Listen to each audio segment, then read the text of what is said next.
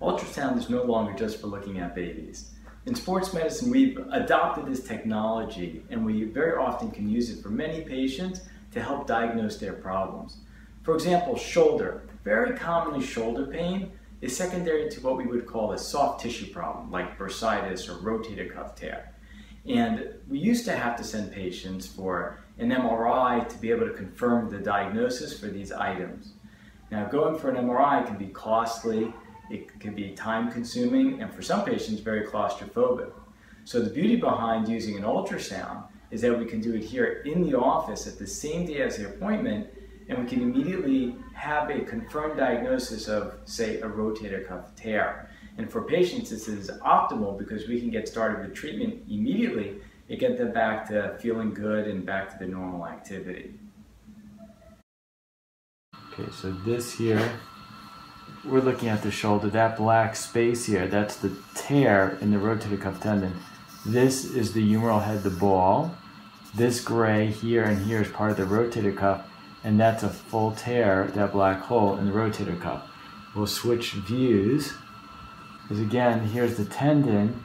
It stops and there's this black gap right there, where this white tendon stops right here and should be inserting along this bone right there. So again, this black space is the gap between the bone and the end of the tendon right here. This is an arthroscopic image of a rotator cuff tear. Here we are pulling on the free edge of the torn rotator cuff tendon, which we saw in the previous ultrasound. This is the ultrasound device that we use in our office. Here we have placed the probe on the shoulder to evaluate the shoulder tendons. Okay, so this is an ultrasound of the shoulder. This here is the humeral head, biceps tendon here. This black space here, this represents a significant amount of inflammation or bursitis in the shoulder. And you can see as I move the arm, you can really appreciate that black space, which represents bursitis. This is an arthroscopic view of a shoulder. We're looking in the bursa. This is bursitis with very inflamed, thickened bursa, and this is similar to what we saw on this previous ultrasound. If you'd like to make an appointment to see me, then please click up here.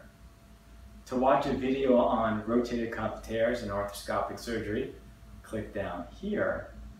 And to subscribe to our channel to see other videos on orthopedic topics, then please click on this icon over here.